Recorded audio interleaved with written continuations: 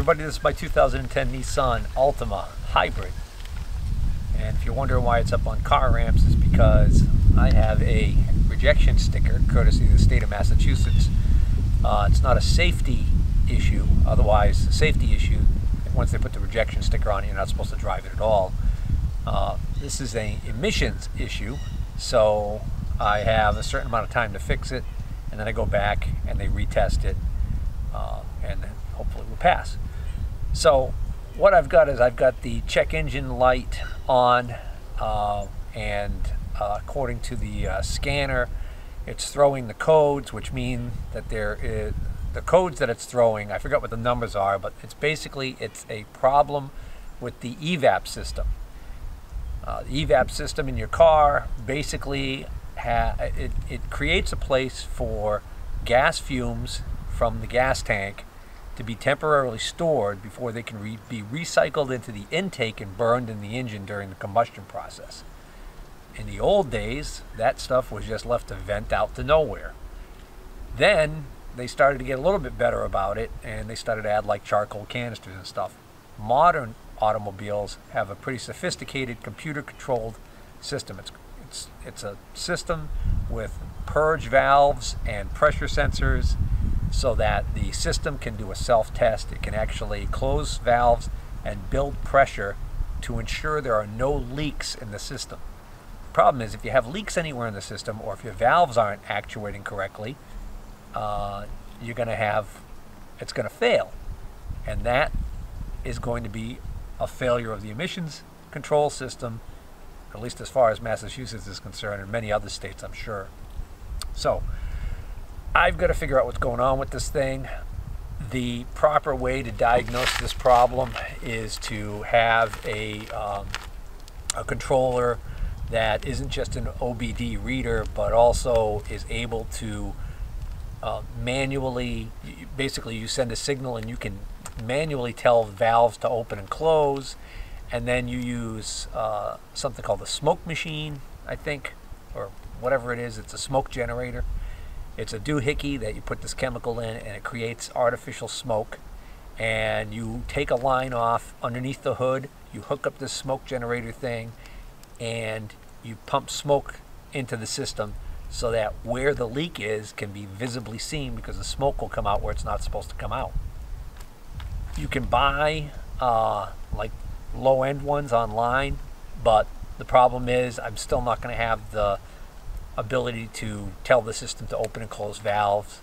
So I'm basically going to go about this flying blind, so to speak. So it turns out that one of the biggest culprits of the failures on these things is a device known as the purge valve, and that is located on the charcoal canister, and in this particular car it's a bear to get to. So I've got the car up on ramps in the back, so we're going to go underneath and I'm going to show you why it's such a bear to get to. Alright, so climbing under the rear of the car. So there's the driver's side left wheel, driver's side rear wheel, just to orient you. Okay, so that's looking up towards the front of the car. So there's one muffler. The other muffler's over here. The two mufflers come together right there. Alright, so this is the well for the spare tire that we're looking at right here. Alright, so if we go to the suspension component and this cross beam, or whatever you want to call it here, if we get into this area right in here, it's pretty tight. There's not a lot of room at all. But stuffed up inside there, okay, I don't know if you can see it or not. See that black box right there? There's actually like two black boxes right next to each other. There's a tank and a charcoal canister right next to each other.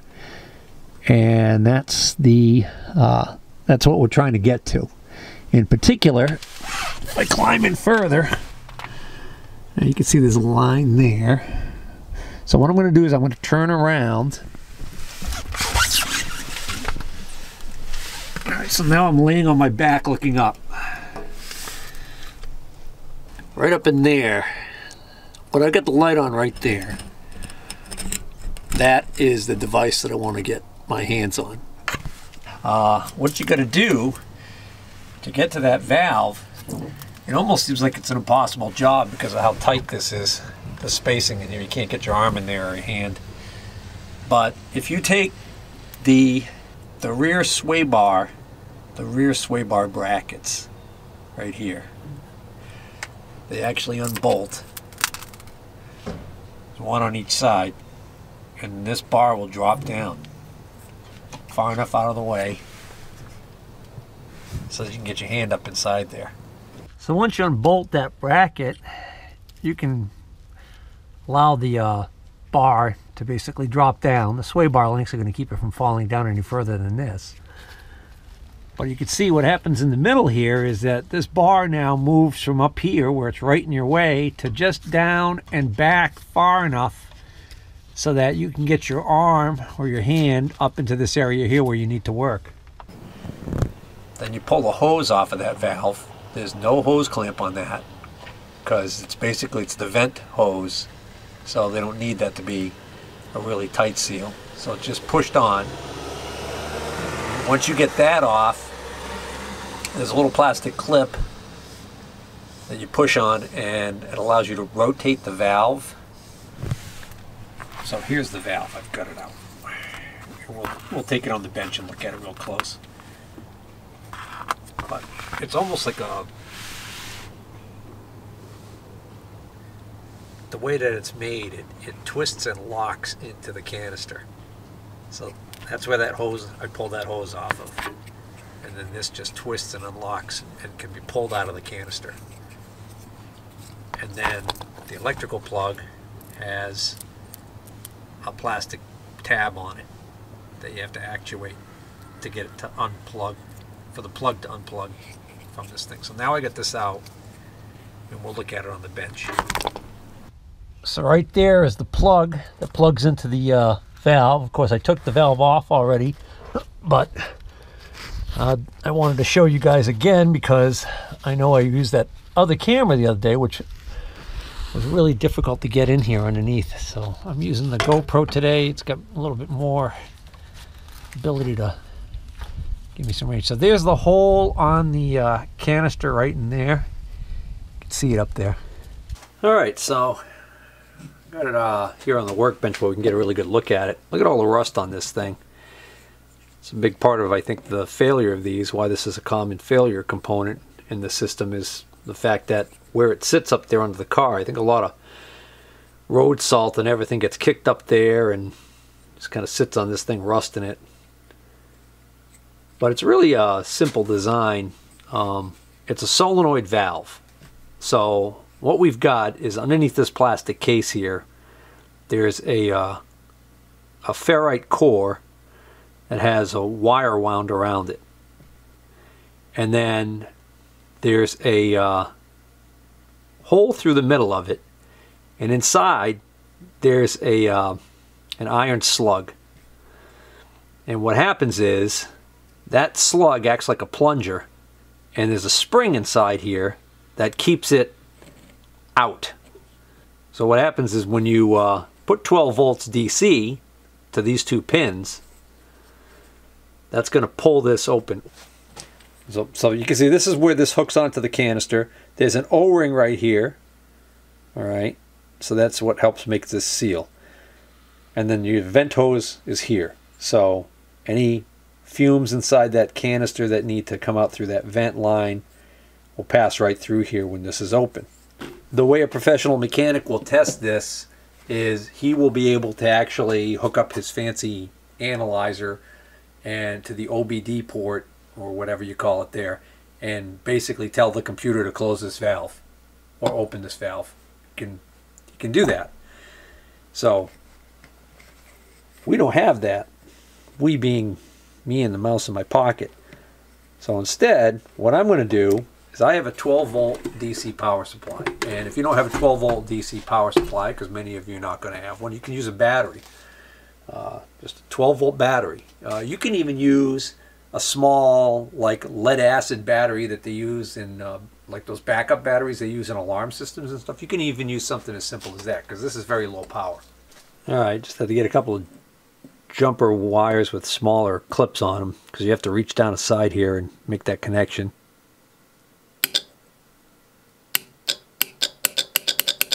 All right, so that solenoid is actuating. It's not frozen, not a burnt open coil. It's not frozen. It actually seems like it's working fine.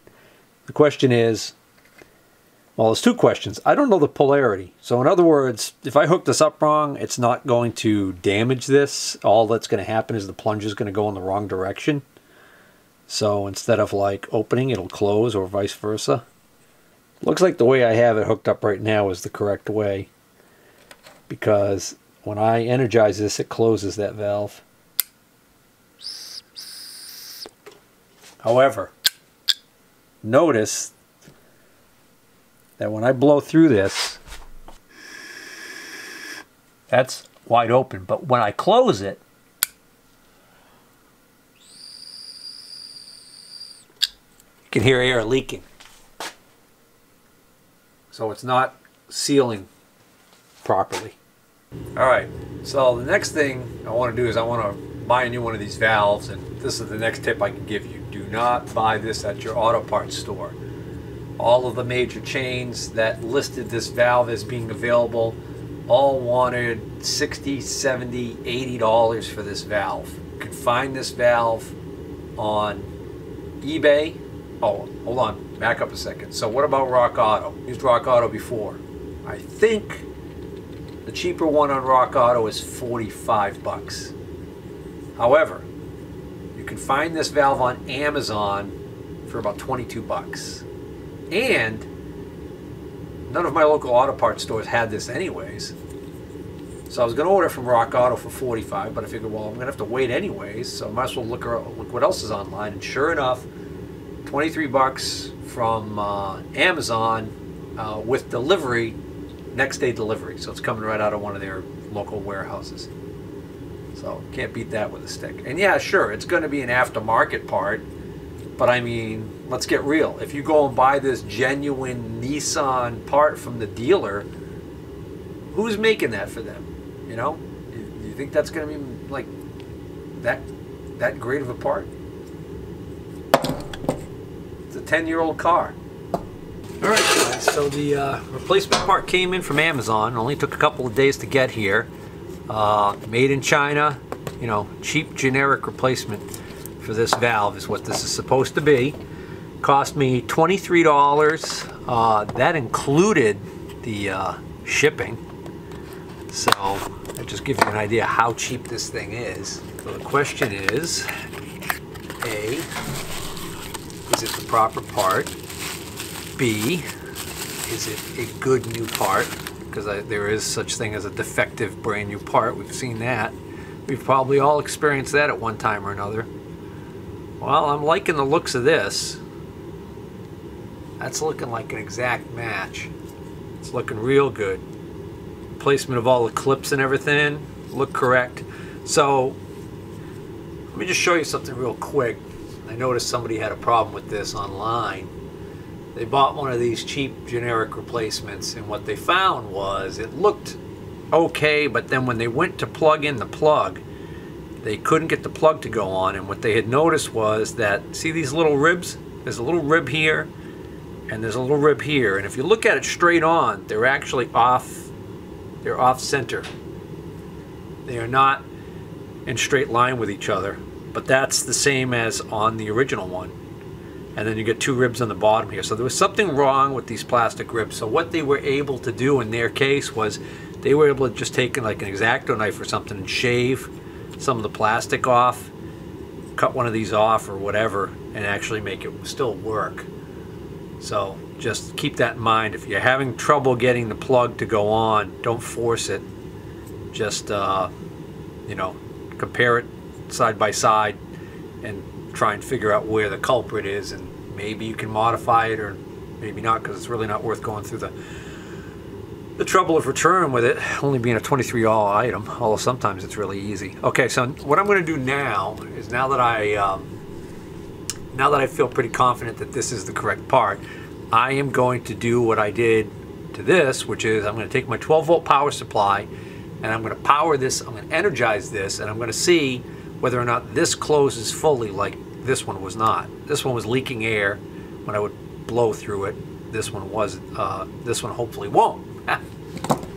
Alright, so first thing we're going to look for is when we energize it, do we hear a nice good click?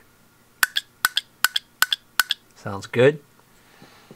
So now what I'm going to do is I'm going to energize it and try and blow through it.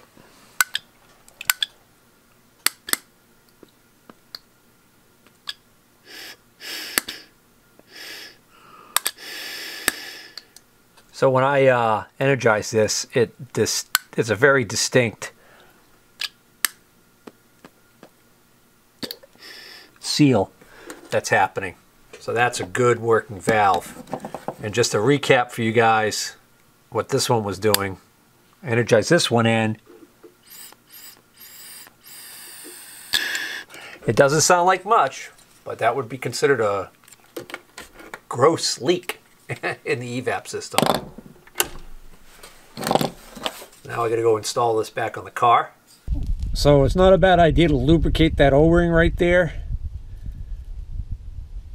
A little bit of silicone would be fine, because you have to push this in and then twist it to lock it in, and if the O-ring is dry, sometimes it can damage the O-ring.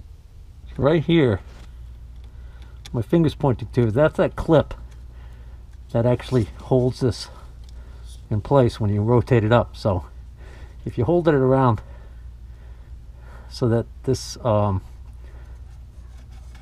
plug is at around the 11 o'clock position or 10 o'clock position, you should be able to push it in far enough, and then you swivel it over and it'll click in just like that. Hopefully you could see that. And that's what I couldn't show you when I took the old one out, was to get this to disengage. There's a tab right here. You push this down and that allows you to rotate this thing about a quarter of a turn or so, and then it will disengage from the canister. So now that's installed. So all that's left to do now is to reattach the vent hose